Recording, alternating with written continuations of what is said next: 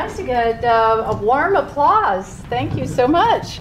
I really appreciate it. I'm here all the way from New York via Singapore, Shanghai, Hong Kong, and now Tokyo. So I'd love to get an idea of who's here. Just how many of you have been to China already, more than once? Everybody here? Okay. And how many are doing business in China? And how many are covering China as a journalist? I think there are a few. A few? Okay. All right. Good. That gives me an idea here. Tech Titans of China is actually my third book. I didn't really start to do a series, but it ended up being a series because the first book was Silicon Dragon, which was about China's internet entrepreneurs and people like Jack Ma of Alibaba, and that's me with Jack in 2006 in Hangzhou at his office then. And Jack, I think he looks a lot better today, and he certainly dresses a lot better. And then the other person I'm with on the other picture is Kai-Fu Lee. And back then, Kai-Fu was running Google China, and he was fighting with Baidu, one of the Chinese tech titans. So 10 years is really a long time. A lot can happen in a decade. And in China, it all moves in super speed. So a lot happens, and a lot has happened. So the Chinese bought Baidu, Alibaba, Tencent have all grown up, and they've powered up. They've become active in many economic sectors beyond what their original business model was. And today, Tencent and Alibaba rank among the 10 most valuable publicly traded companies, which is very remarkable considering they're very young companies. And they came from China, have China roots and China founders and China markets. So it gives you an idea of what's been happening in China in the tech sphere. Now, their founders have also gone on to become billionaires. They are tech titans or tech tycoons in this case. Robin Li, the founder of Baidu, who is there on the left, and that's Joe Tsai in the middle. I took all these photos, by the way. That photo of Robin I took at Baidu World Congress in Beijing. The photo of Joe Tsai I took last year in Shanghai at 11/11. The third one is Pony Ma, the very reclusive Pony Ma, who doesn't really like to talk to the press very much. But Tencent is one of those very remarkable tech titans that's emerged. But from the original bot, the Baidu, Alibaba, Tencent, there's a whole new group of tech brands that have surfaced. And they are ByteDance. ByteDance is the maker of Toutiao and TikTok. And we all know that TikTok is the 15-second video app that's been, in some hot water, so to speak, in the U.S. over potential censorship issues. So these Chinese tech companies are starting to get really global attention. Another one is Didi. It has sprung up as well. It's the Uber equivalent in China, and it actually beat Uber in China. Didi ended up absorbing the Uber business in China. The one in the middle with the scooters, the yellow scooters, that is Meituan. This is the super app. That is a new business model that's emerged in China that is not common in the West yet. So that on Meituan you can get instant food delivery, book hotels, check out restaurant recommendations, and it's more like a lifestyle app, but also ride on-demand delivery. The next one over is Xiaomi. That's me in front of Xiaomi's headquarters in Beijing, and Xiaomi is the Chinese smartphone maker that is considered the Apple of China, and it's very advanced in that it has a whole number of apps built into Xiaomi, and Xiaomi's a lot less expensive than the iPhone is. The last one is DJI, the drone company out of Shenzhen, southern China. DJI is very innovative. All of these companies are privately held still, except for Meituan. Actually, the two in the middle are not anymore because they just went public last year. Meituan went public last year in Hong Kong, and Xiaomi did too in Hong Kong. DJI is still private, the drone company from Shenzhen. It's the world-leading drone maker, and it has a 75% market share. So this is the new breed, and there's a lot more behind this. This is just the tip of the iceberg, these ones. But what's happened today is we've seen this idea from copy to China, which was the original model, to today copy from China. And in the middle was from copy to China, invented in China, to today copy from China. And this is what is happening today. This is in the headlines today. Facebook is copying WeChat and copying Toutiao. Amazon is, in a way, copying Alibaba and Alibaba's new retail. Starbucks is copying Luckin Coffee. Luckin Coffee is the upstart coffee brand in China that is growing really fast. It actually went public last year too in New York, and it is giving Starbucks a real challenge. And in fact, Starbucks is now copying the Luckin Coffee on-demand delivery model. Same thing with Lime Bike. Lime Bike is the bike-sharing company that started up in California. But I happen to know the founders of Lime Bike, and I know that they have China experience, and I know that they copied Mobike and Ofo. Mobike and Ofo were two of the originators in China of the bike-sharing model, and that was another made-in-China business model. Today, we are seeing these tech titans innovating faster, being copied, going global. For the first time, and getting attention for going global. Their founders and their whole staff is working really hard. So you know, if you're an entrepreneur, it's just a natural that you're going to work many, many hours and not get much sleep. But in China, this is all very exaggerated. So that this 996, it's known as 996 because it's 9 a.m. to 9 p.m. 6 days a week. But I think it's more like, 9 a.m. to 9 p.m. 7 days a week. That's been my experience when I go to China. And I'm there regularly. I'm there quite often in Beijing and Shanghai and Shenzhen and elsewhere. And I have to say, it's really just nonstop.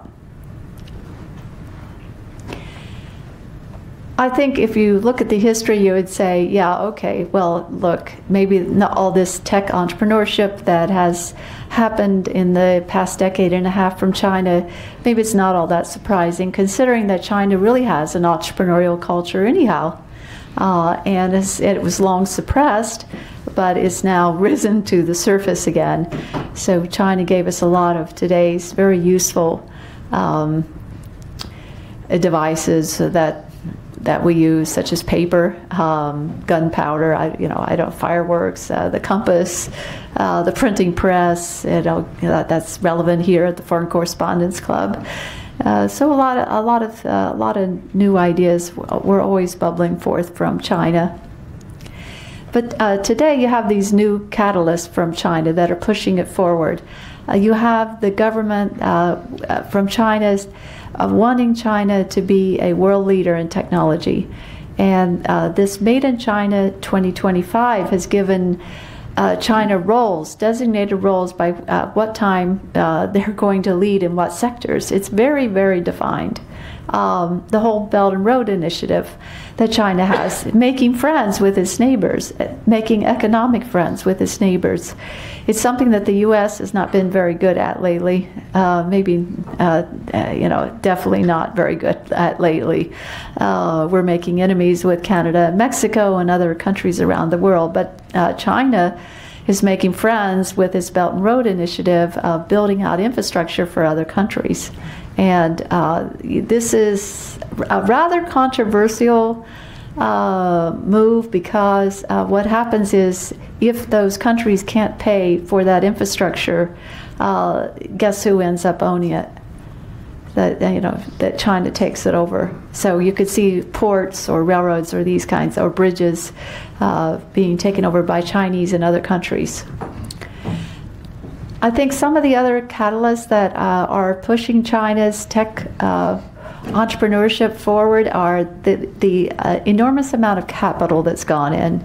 Now this is venture capital. Some of it is government spending, yes, sure. Some of it is government spending, but a large part of the tech boom, of this tech entrepreneurial boom, is from private sources, private venture capital. And that venture capital is from largely from the US. It originated from Sand Hill Road, which is Silicon Valley, right next to Stanford University, where all the venture capital firms have a base. So you talk about the infrastructure is really first rate in China. In many Chinese cities, it's far more sparkling and new, and just everything works right in China's major cities. This is not the case in the rural areas, but in the major cities like Shanghai, everything is up to date, and it helps these tech ideas move faster. And so I think that this is part of the whole catalyst that's pushing China forward, is that this speed and the pace, the consumer boom, all these young digitally savvy consumers in China, they take to new ideas really quickly. And if they don't like something, they also will discard of it very quickly too. So it's a great testing market for whatever will work digitally. Now this photo of Hertz Lin of DCM Ventures, he is a venture capitalist and he splits his time between Shanghai and Beijing. He was also the founder of Sina, which was the Yahoo of China. So that was one of the original copy to China models. So Hearst is kind of guilty of that, but he made a lot of money doing that. And now he's a venture capitalist. But I took this photo of Hearst in Beijing at the New World Hotel, of him using two types of smartphones to kind of keep up with what's going on. So I don't know how many people here have two types of smartphones, but I certainly don't. Just having one is tough enough to keep up with, right? I think China has gotten ahead because it's leapfrogged. It never had a lot of the legacy systems that we have, that the West has. Cash. China leapfrogged over cash and has gone to mobile payments. Email. Email's dead in China. Cash is dead in China. It's all WeChat. It's all mobile payments, Alipay, WeChat Pay. PCs. PCs never got the penetration level that they got in the West. So everyone went to mobile. So a lot of the new ideas that are coming from China today are around mobile apps. They're not around the internet. It's all about apps. Business cards have totally been replaced by QR codes. Shopping malls never really had a built-out shopping mall system in China. So look, they could go right to new retail. New retail is these brand new supermarkets and department stores that have all the latest gadgets built into them, like robots and mobile payments and augmented reality, so that you can look at whatever the ingredients of whatever is being on display. You can see when it was shipped, where it was shipped from, when it arrived, what's in it. So these are things that we really don't have in the West. Now, another idea that has come out of the new China is these mini shops, MINI shops, which are actually baked right into the super apps. So while you're on an app and you're doing messaging and you're chatting and you're video chatting and all that, you can also go on to these branded mini shops on WeChat. And this has become very popular just recently. And a lot of even Western brands have mini shops on these Chinese apps. I also point out that gas-powered engines were You know, the car was, you know, when I remember when I first started going to Beijing and Shanghai, it was all bicycles, right? And then it became cars, and now it's becoming electric vehicles. So the car market, it just didn't have those years and years like Detroit had of everyone owning a gas-powered car, you know, a Chrysler or Ford or whatever, or a Buick. Everyone had one, and some people had 2 of them or 3 of them. Well, in China, you know, in some cases, their first vehicle was an electric vehicle. And so again, this is that whole leapfrogging aspect that I mentioned before. Mobility. This mobility is an area that is ripe for disruption, and it is being disrupted. You see high-speed trains, you see the longest sea bridge in the Greater Bay Area, you see the new airports. All of this is in forward motion, and China has a jump on that. It's leapfrogging because it didn't have the legacy systems. It didn't have the old roads that had to be repaved over and over again, or the old turnpikes that are just outdated today, or the old Amtrak. So, you know, high-speed trains are just everywhere in China today. We have gone to a new era of tech, where China is in all of these leading sectors of technology. 5G. 5G is the new telecom standard that's going to speed up all of our communications. AI. It is a foundational technology that will impact, and is already impacting, a lot of what we do in finance, in healthcare, in education, and other fields as well. Speech recognition, facial recognition. China is getting ahead in AI, and it's implementing it faster, because China doesn't have these real data privacy issues that are so prominent in Europe and the US, for instance. China has gotten ahead in some cases in biotech, because also, again, there are fewer restrictions around what can be done. So, you know, things like the first gene-edited babies came out of China. Space exploration, exploring the dark side of the moon, flying passenger drones. You know, drones, that's one there on the left from a company called EHang, which has a drone that you can actually fly in. So that's launched just recently. The sharing economy. So in China today, it's always been, you know, a sharing society, but sharing has really taken off, just not only from bikes, but shared umbrellas, shared battery chargers. So the sharing economy is very strong. Another aspect of this tech boom is the social credit system in China, where you get a score based upon your behavior, basically. If you do something naughty, that counts against you. If you do something good, well, that also can count. But if you get too many negatives, that can actually restrict you from getting credit, from buying train tickets. So let's say you're out here jaywalking. They have cameras all over that are watching everything. So that's going to get recorded, and you know, all of a sudden you've got a bad score for that. If you don't repay your loan, then that's another thing that's a huge negative, and that'll be taken into account. So this social credit system is becoming part of China's culture, and it's accepted in China like it's not accepted in the West, but it's accepted in China. Now, I do think that there are certain sectors that China is catching up in. It has a long way to go before it can really rival the West. And one of these areas is semiconductors, those chips that make all of our devices work. And the other is aerospace. So China doesn't really have a Boeing or an Airbus yet. But that could be coming. I mentioned before how digitally savvy China's market is, and I think we have seen a lot of these new business models that are very much centered around the mobile app.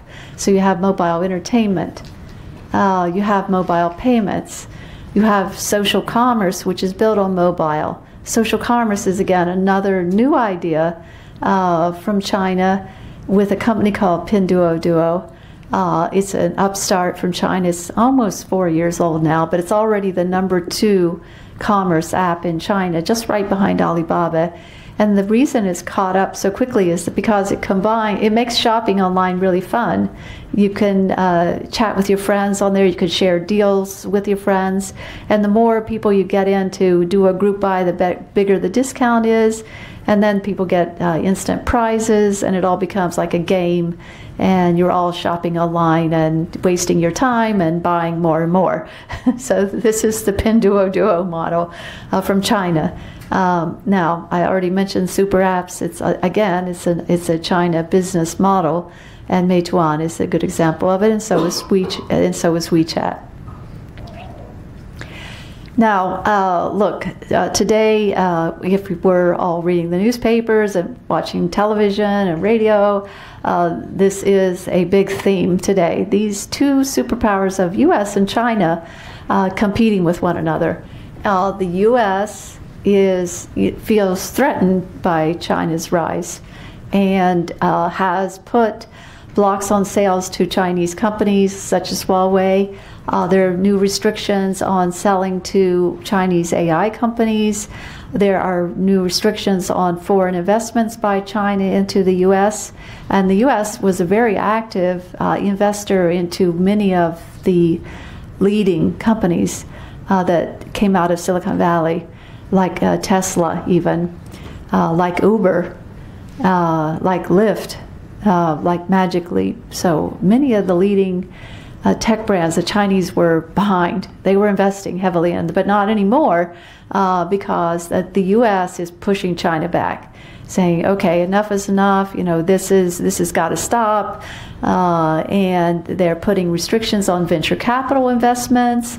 So before, if this is getting too deep into, this is happening now, and that's why I'm paying some attention to it right now, because all of these things are in motion right now, and they could go to a much more advanced level and really push China back.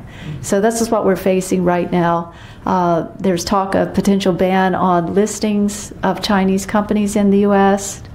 Look, this isn't the first time that China's felt threatened, right? Remember the 1990s, right?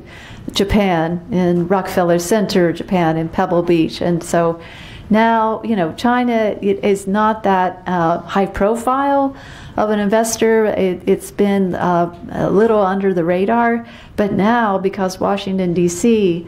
is making it a real prominent issue and Trump is pushing back, it's become a mainstream issue and a political issue. It's become politicized. And it's become popular in the U.S. To say China is stealing. China has an unfair advantage. China never really had competition from the West because China restricted it. China didn't allow Google or Facebook or Twitter or some media companies in, for that matter, either. And they're all blocked today. So you go to China, there's no way you can get on them.